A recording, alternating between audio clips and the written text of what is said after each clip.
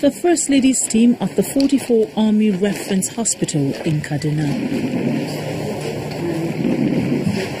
Wounded soldiers on admission with various degrees of injuries sustained from the battlefront.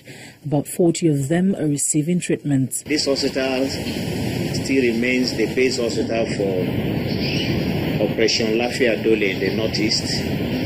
We have so many patients still coming in, despite the fact that there have been a decrease in the general number of casualties that we're receiving because of the success being recorded in the operations. But we still have a lot of people who are coming in, particularly from IED injuries, mines injuries, explosives and ambushes. They fought for this country to keep the peace of this country, and they have gotten into what they are today. I pray that God will reward them. I pray that the government will look at them and also take care of their family. These are men who have sacrificed immensely to keep Nigeria one and to free the people of the Northeast from terrorist attacks.